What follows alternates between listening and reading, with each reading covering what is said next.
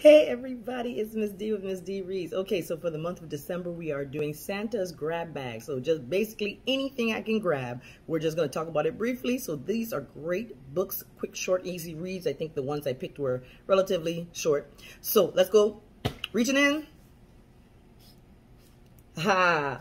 Mildred D. Taylor's Roll of Thunder, Hear My Cry. Great. This book, I think, came out in 1970s. I remember reading this book myself in, I believe, high school. But it's all about Cassie.